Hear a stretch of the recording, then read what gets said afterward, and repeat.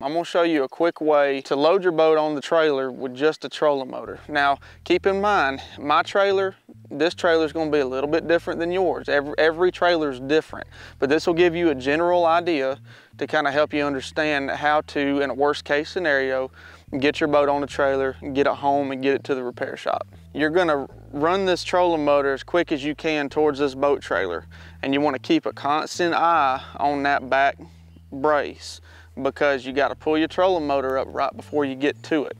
So if this is the brace, this is your trolling motor coming to it, you got to pull it up at the last possible second. So what you're going to do, you're going to back the boat, or you're going to turn your boat around, get up a little head of steam, and then so you can glide a little bit further up on the trailer. So when you back the trailer down, you want to give yourself about 3 foot of slack in the winch strap, and that's going to give you a little bit of wiggle room, because you're not always going to be able to get your boat all the way up to the roller on the first crack. I mean, it just depends on the incline of your ramp and whatnot. So this one's a little bit steeper, so I imagine I'm gonna have to, you know, really lay on my stomach probably, get that winch and snap it to the bow hook. I got this motor guide on 5.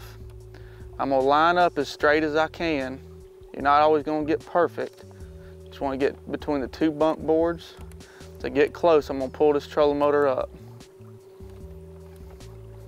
Right now.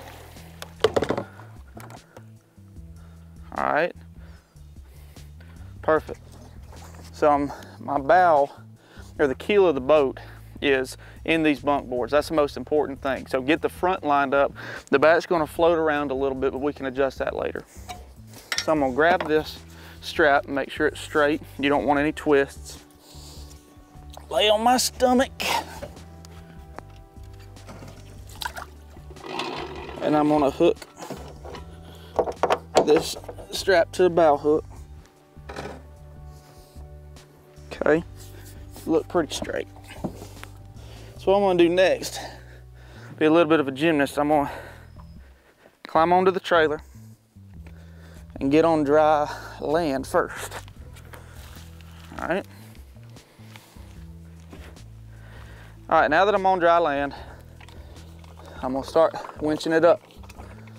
So this is the part that can kind of spin people out. So right now, what do? Your bow is a good, 10 to 12 inches beneath the roller. Instead of backing your boat off and doing it again and stressing yourself out, by far the easiest thing to do to fix this is just pull your truck up a couple feet. Again, every trailer is going to be a little bit different, but this one, I'll pull it up about 2, 3, maybe 4 feet. I'll watch in my rear view, and when that bow starts to lift, as I pull the truck up, I'll stop, and I should be able to crank it the rest of the way up. All right, so I'm going to lift this bow. I'm going to slowly press the gas as I take my foot off the brake. That bow's lifting.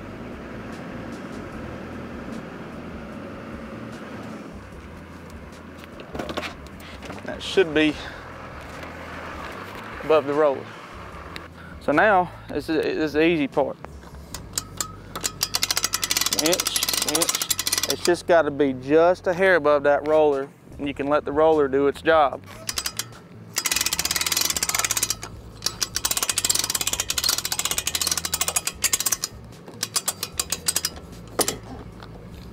All right, and make sure everything's square in the back, that your boat's not hanging off to one side. This is completely straight. So now, all I got to do is pull the rest of the way out, take the plug out, strap it up, and head to the house and get some lunch.